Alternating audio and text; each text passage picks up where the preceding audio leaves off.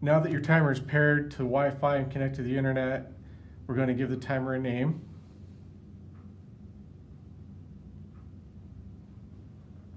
Makes it easier to identify if you've got more than one.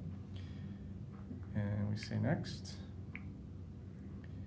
And we're going to set up some zones for watering. So we say continue. Just pick a few. Let's say next. Now we're going to say we're going to begin some zone tests. So it'll actually run each zone for a minute. And we can see that it's watering. Say stop. Give it a name. Whatever you'd like. Zone 2, same. You see that it's going to run.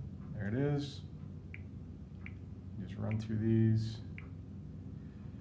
So now we're going to do custom watering. So we want to set our own programs, our own run times and durations. So we say custom here. So now it says creating a custom program. You need to create a custom program and schedule it. So we'll go through all these steps. Basically, we pick a slot A, B, C, like you're used to on your timer.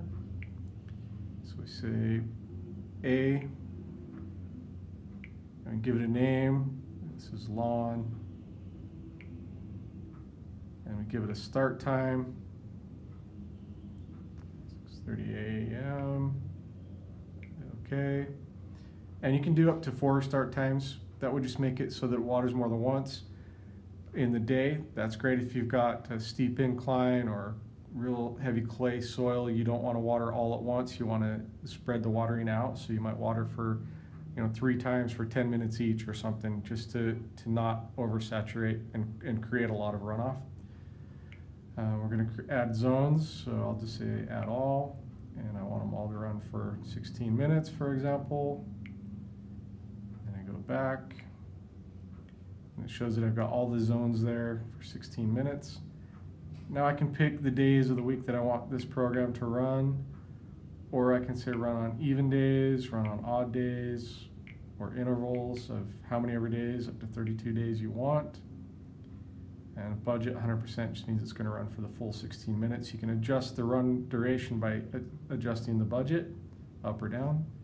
I'm going to hit say save.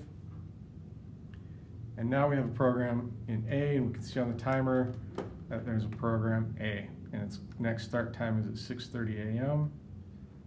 And if we go to the home screen, it shows us also that there's our program going to run 6:30 a.m. on Saturday. And that's setting up custom programs.